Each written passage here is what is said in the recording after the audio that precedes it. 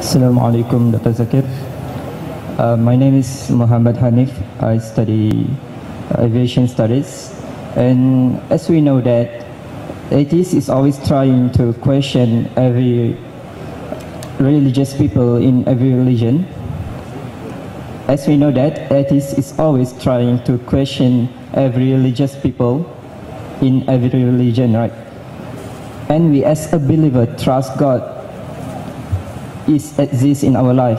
But if an atheist come to me by face to face and ask me, how can you tell me the importance of having God in our life, as we can handle this life just by our own mind and our own way of life with our own power, not by the God power? Very good question. Simple question, very easy. If atheist comes and tells you that how can you tell me the importance of God and I can handle life with my mind, I don't require the help of God, how will you reply? Simple. You ask him, what is the cure of AIDS? Can he handle? Pardon me? Can he handle what is the cure of AIDS? What is the cure of AIDS? Can he handle, the atheist? Pardon me? What is the cure of AIDS? You know AIDS, AIDS.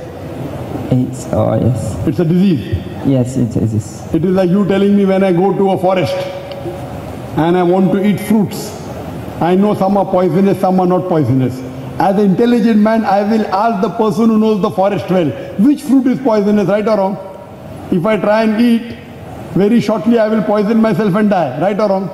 So intelligent person always asks the person who knows, right or wrong? Right. If when your atheist friend gets sick, does he go to a doctor or not? Why does he go? Why are you going to a doctor? You know everything, don't go to a doctor.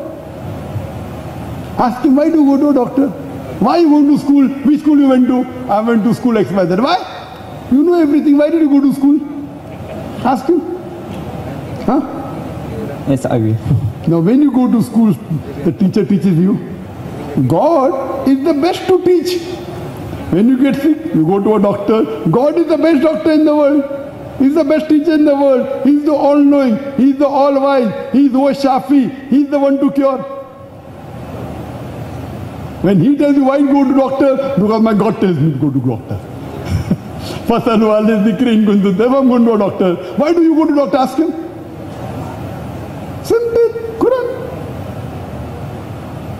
If you read the Quran with translation, all the answers are here. Very easy. Very simple. No one can take you for a ride.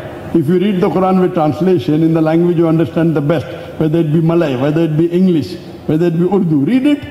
Believe me, you'll get all the answers. This Quran is the solution to the problems of humanity. Many a time when someone asks you the question, you get stumped. So you said, because he is our creator. You ask him a question, when you get a new gadget, do you have equipment guide or not? I have. More complicated the machine, the more requirement of a guide, right or wrong? Right. If you allow me to call the human being a machine, it is the most complicated machine in the world, right or wrong? Yes. Don't you think it requires a guide? Doesn't it require instruction manual? Does it require or not? Yes. Which is the instruction manual? Quran. This is the instruction manual written by the creator of the human beings, Almighty God. Hope that answers the question. Thank you, sir.